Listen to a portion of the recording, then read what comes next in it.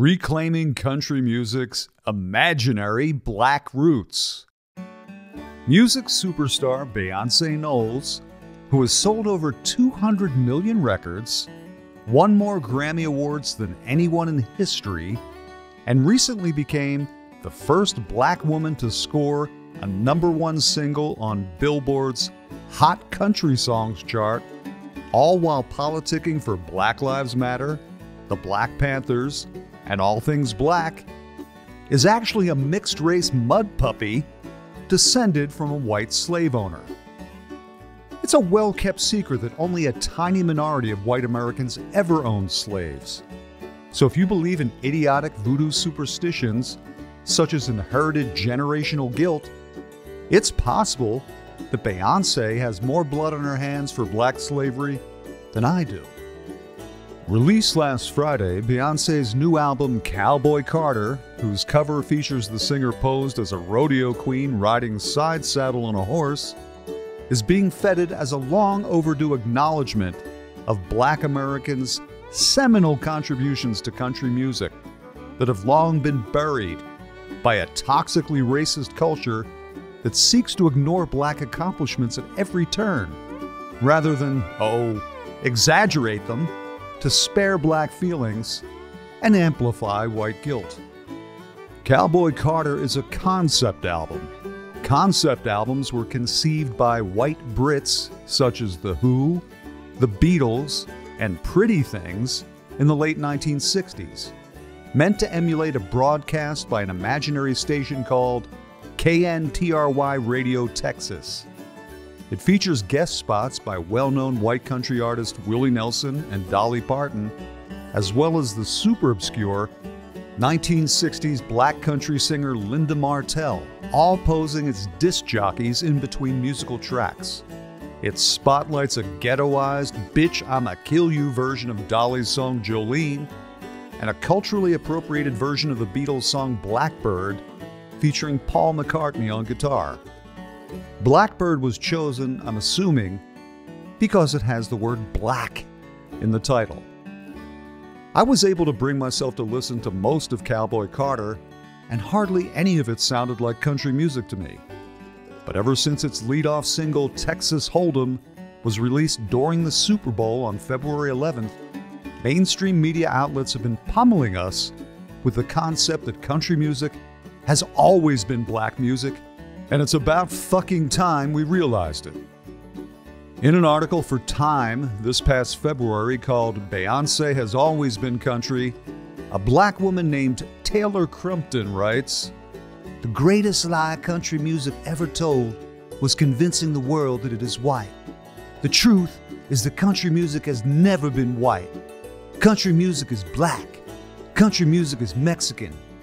One of the biggest lies this nation has ever told is that black people are not country, that they do not live in small towns, despite what Jason Aldean says." Actually, Crumpton told a huge and easily disproved lie right there.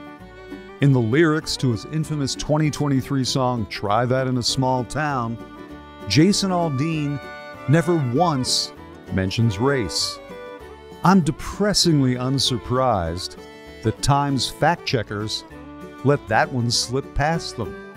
In March, National Geographic, which I remember from my childhood as the only magazine you could find in a dentist's office that showed tits, although those of African tribeswomen, published an article called "How Black Artists Helped Make Country Music What It Is Today." Black folks have been writing, performing, and recording country music since it first became popular in the 1920s. In fact, country music wouldn't exist as it does today without the contributions and innovations of black musicians. The article says that the Carter family, the first family of country music, had been heavily influenced in the 1920s by a black man named Leslie Riddle. But riddle me this: how black does he look to you? It also claims that a black man named Rufus T-Tot Payne taught Hank Williams, who's probably the most towering figure in country music history, how to play guitar. But T-Tot didn't teach the hillbilly Shakespeare how to sing, nor how to write country songs. Speaking of hillbillies, the article also sidesteps the fact that when white Appalachians, such as the Skillet Lickers, stepped out of the Foggy Mountains in the 1920s, long enough to record their unique strain of moonshine-addled and fiddle-driven folk music onto wax, it was marketed as hillbilly music rather than country or Western music. On Monday, Salon.com profiled Cowboy Carter guest star Linda Martell, hyperbolically calling her a pioneering country artist who had an everlasting impact on country music and country's first black superstar whose career was stymied by the toxic stench of white racism. The article implied that Martell's record company, the inconveniently named Plantation Records, shoved Martell out of the way in favor of a white artist, Janny C. Riley. In the real world, the superstar Martell's biggest charting song was 1969's Color Him Father, which peaked at number 22 on the Billboard country charts and never cracked the regular charts. Her 1970 Color Me Country album peaked at number 40 on the Billboard country charts.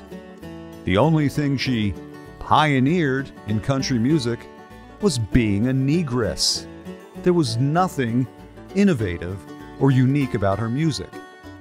On the other hand, Jeannie C. Riley, besides being possibly the most attractive female country singer of all time, scored 6 country top 10 singles, as well as a #1 hit on the general Billboard charts with Harper Valley PTA. But perish the thought that she was simply more talented than Linda Martell. Shucks, let's make everything about black power and white guilt.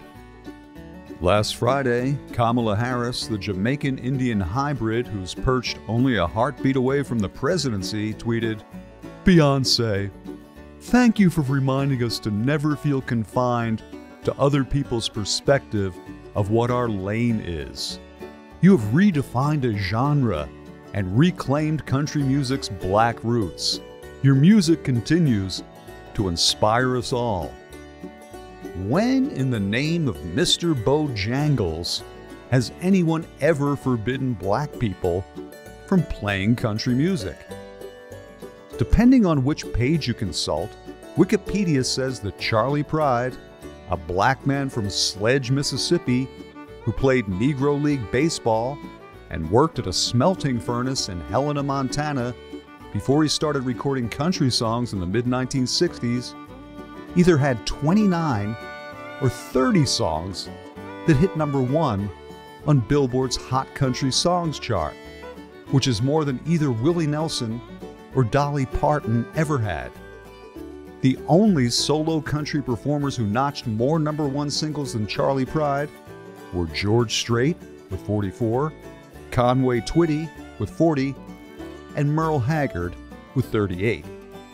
5 freaking decades ago, country music fans were so vehemently and virulently racist that they bought 70 million Charlie Pride albums and selected him 1971 Entertainer of the Year at the Country Music Association Awards.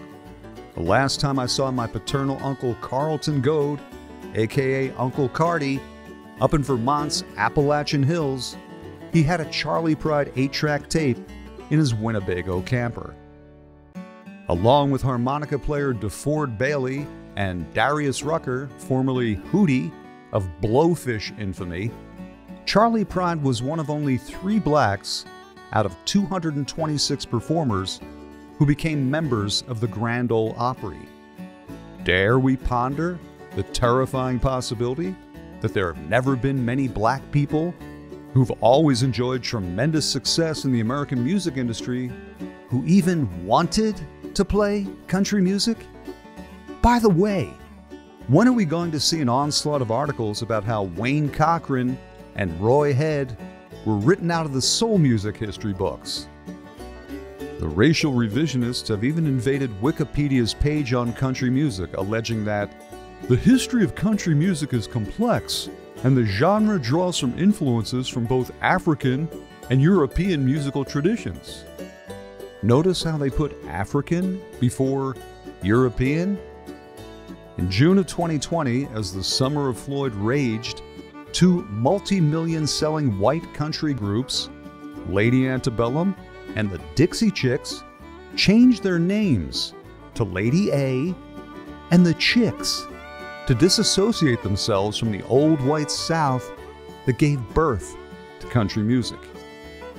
Though it may be a bitter pill for many to swallow, Black Americans have always appropriated the English language and technology invented by white people to make records. No one has ever ignored blacks' piddling influence on country music. But what's happening now is that they're killing whites' ability to claim it as white music.